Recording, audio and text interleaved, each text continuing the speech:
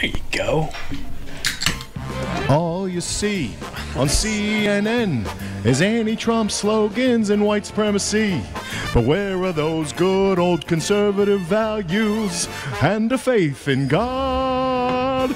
Lucky there's the Irishman pod. Lucky there's two men who positively can do all the things that make us laugh and cry. We are the Irishman pod.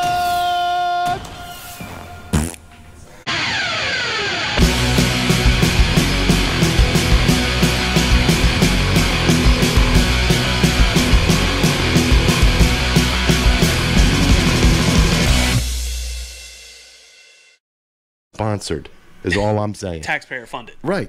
Government funded and taxpayer funded and government sponsored. Right. I gotcha. Government should stay out of it. You want to do what you want to do with your body, go do it. We're not paying for it. Right. It's not reproductive rights. It's murder rights. The fuck your problem? I mean, what are you people, stupid?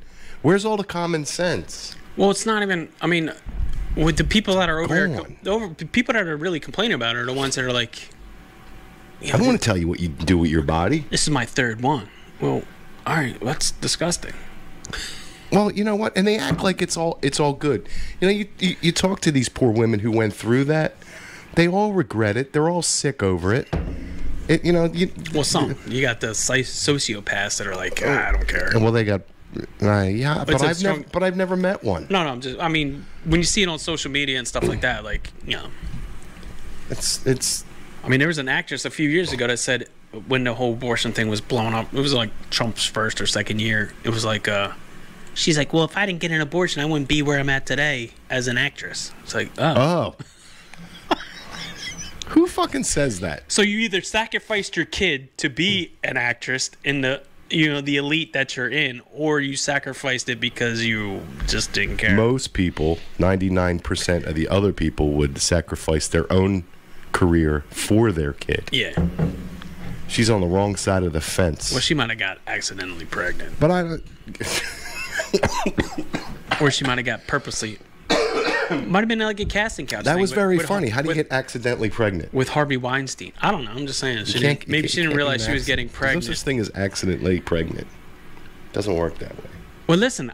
You know how we were talking about Zyrtec last week? I think we should start doing like, hey, my condom doesn't work if yours doesn't either. If you're not wearing one either. Like, is that...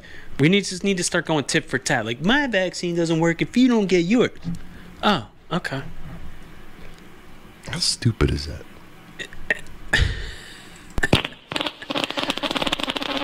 About as stupid as this. This has to be played at least once per show.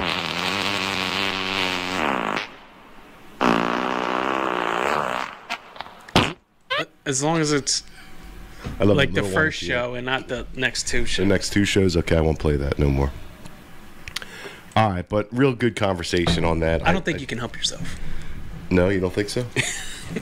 You enjoy it too much. I do. You're still stuck in the farts and dick jokes. Fart. Yeah. We're trying to be serious here. Yeah, well, I don't want to be serious.